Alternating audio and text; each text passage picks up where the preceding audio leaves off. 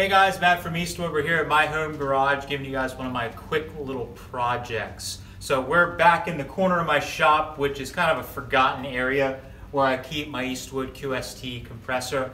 And what we're working on today is I'm going to be blasting this 35 Buick Dash. I picked this up at a swap meet recently. I thought it was really neat and figured I'd kind of get it blasted and cleaned and put in some primer so when I'm ready to use it for my next project, it's all ready to go. Unfortunately, after I got this home, I realized that it doesn't quite fit into my Eastwood big stand-up blasting cabinet. It's just a little too big, and even if it did fit, it'd probably be kind of awkward to spin it around in the blast cabinet. So what I'm going to do is take this and give it a quick little blast to get all this rust off of the dash, and I'm going to use the Eastwood Blast Out of a Bucket or Small Job Blasting Kit.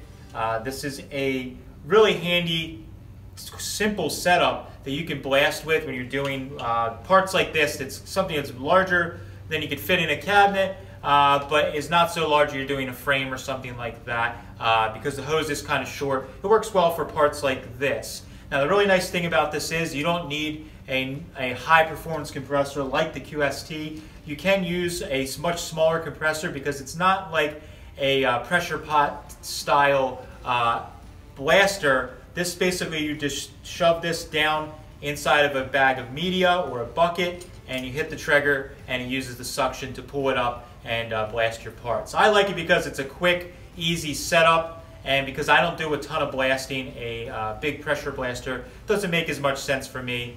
So I like to use this small job blasting kit to blast out of a bucket. So I'm going to get this all hooked up. We're on a hose outside, and we're going to get this this old dash all cleaned up and ready to use in my next project. So let's get started.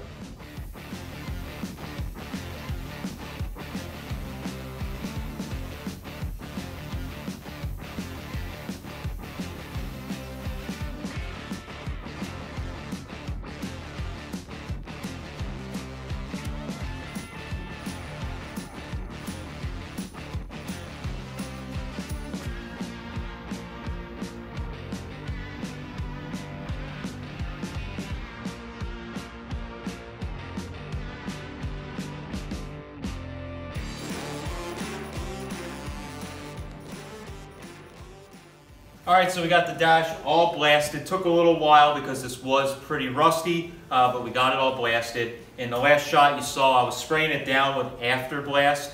What that does is it cleans off all the residue from blasting. It also kind of etches the metal and gets it ready for you to paint or coat however you'd like.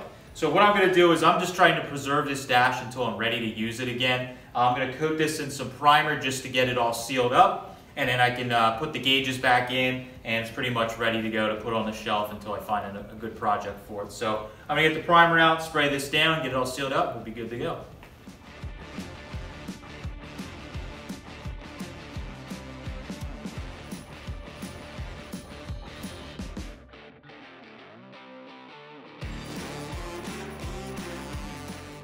Alright, so I got the primer on, let everything dry overnight, and I went ahead and threw the glove box, the gauge panel, and the center trim that holds the ashtray, the light switch, and the throttle pull. Got that all mounted, looks really good. The before and after on this is amazing. I can't believe this is the same dash, but now it's all sealed up. We used the Blast Out of the Bucket small job kit to blast this, get this all blasted up real quick. Nice fresh bare steel that I could then coat with some primer, get everything sealed up so that when I am ready to use it, I'm not dealing with the rust, and we can go ahead and either spray a coat of high build primer, or we can modify the dash as needed if it's going in a hot rod or something like that. So that's all I have for this one. I appreciate you guys watching. Make sure you click the link down below the video to learn more about this product and all of our other products to help you do the job right.